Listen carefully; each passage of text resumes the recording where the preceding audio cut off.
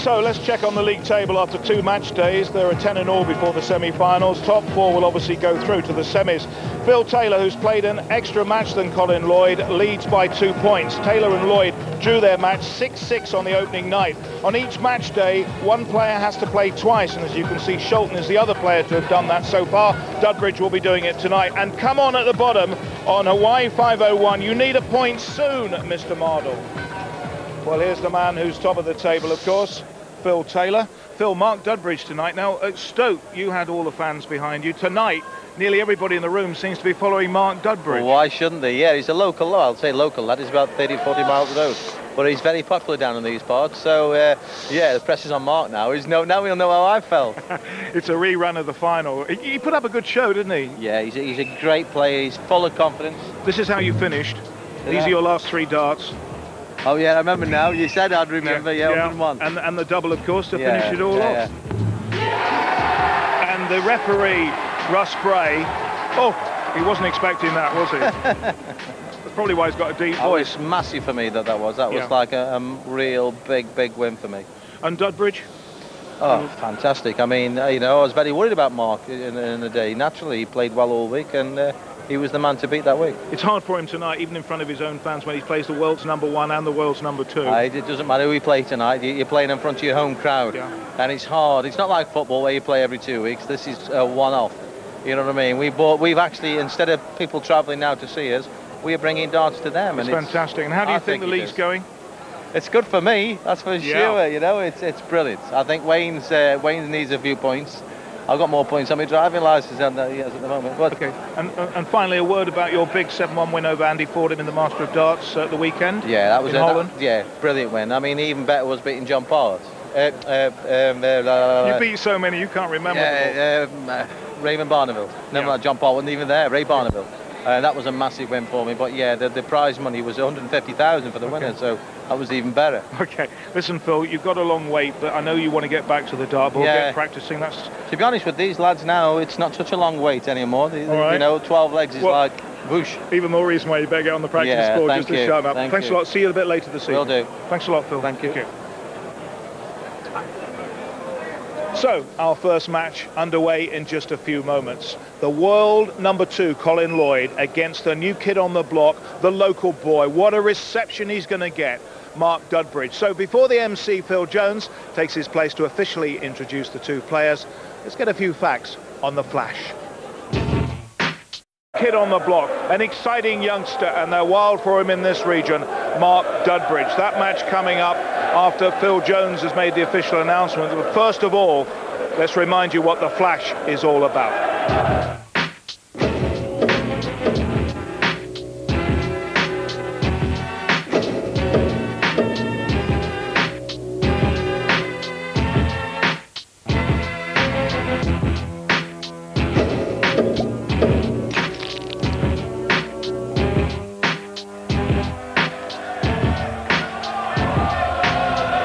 Ladies and gentlemen, would you please welcome back for our final game of the evening, from Bristol and from Rockchapel, former World Masters champion, the Flash, Mark Dudbridge!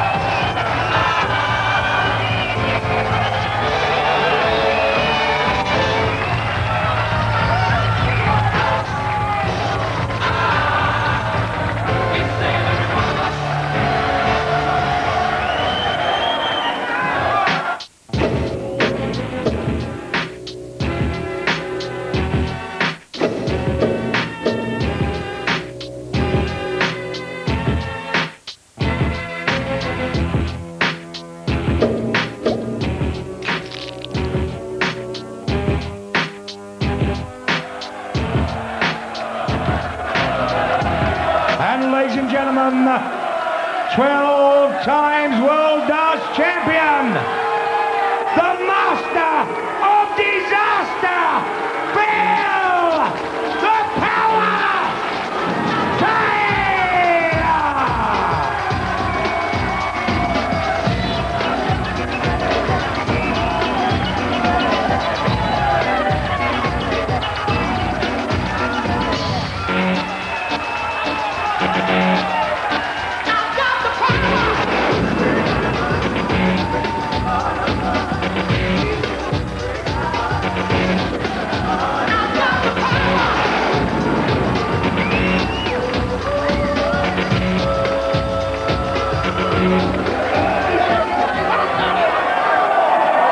Surely the matchup of the Premier League so far. Sit tight. This match made to measure for our commentators, Sid Waddell and Dave Lanning. And there's always a power-charged thrill of anticipation when Philip Taylor walks into a darts arena anywhere in the world. And I think tonight, Sid, it has to be said, with Dudbridge on home ground, that was probably the most indifferent reception that Philip Taylor has received on a British darts arena.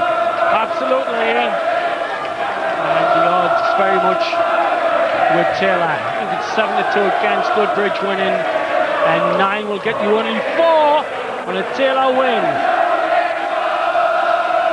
And take it from me, there's a rumour that Taylor has been asked by a source firm to change his name by detour to Phil Ketchup.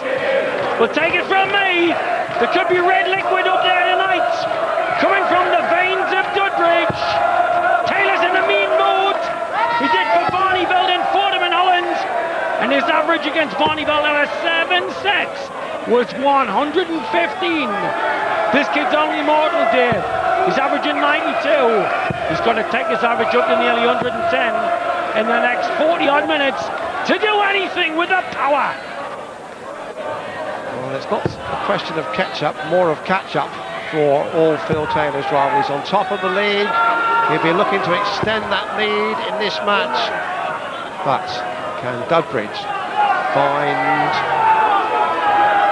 some terrific darts? And there's Jack Russell, forwarding wicket-keeper, who did this portrait of Phil Hayes, a professional artist now, presented it earlier this evening, and it is very impressive work, Sid. And he got the eyes dead right. He said, Sid, they're the eyes of a predator. With him in a famous Eddie Norman, one of the founders of British darts in the 70s. A proud Bristolian. Let's see how this Bristolian handles the power in a maelstrom, a miasma of darting enthusiasm.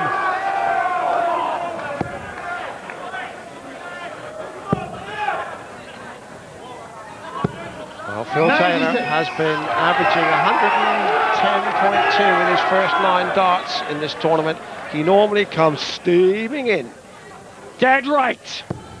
And what he set out to do in Reading 2 weeks ago was to whitewash Roland Shelton 100. 12-0. Because he's that sort of lad. You can see the difference in the averages both match and tournament. Very early sample for the match, of course, and this won't do Mark Dudbridge's figures any harm at all. A reenactment